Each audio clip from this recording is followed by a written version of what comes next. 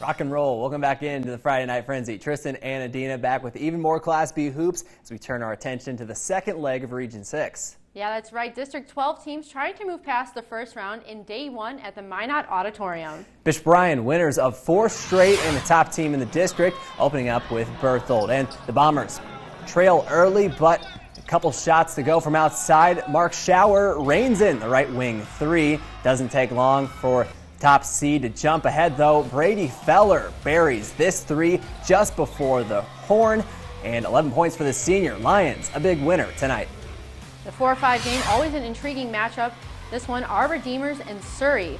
First quarter goes back and forth. Dalton Walker on the dribble drive and finish off the window, and it's just 2 points game ahead of the second. Before halftime, Knights build a big lead. First, it's Noah Erickson on the attack.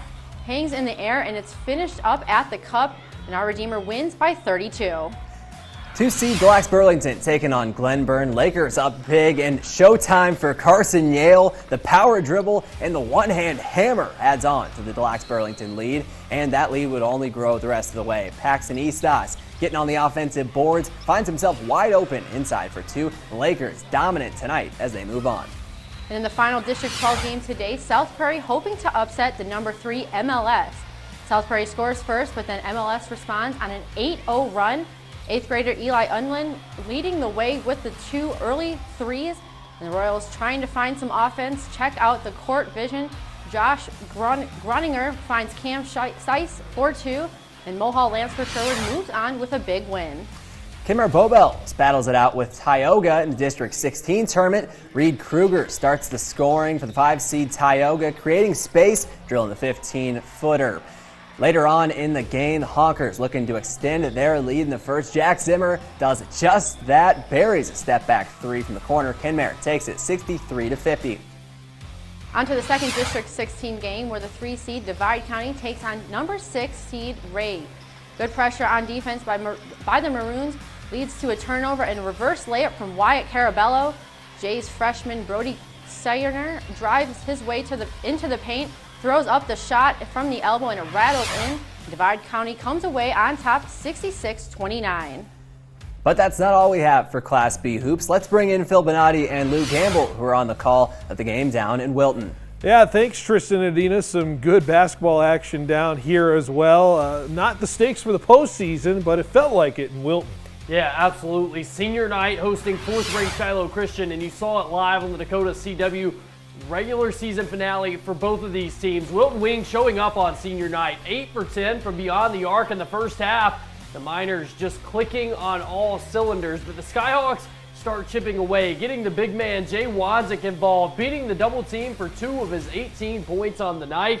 And the moment the game changed was this 3-ball in the corner, wide open. It's Isaac Immel taking the lead and never letting up from there. Shiloh holds on to win on the road, 73-68. We had to make sure to hedge screens and get hand up on shooters. First half we didn't do too good with that. So once we got that down, we got defense pretty good, so that was helpful. Yeah. When we started using our bigs properly, then we basically made them play our game instead of where the first half we were playing their game. So I think if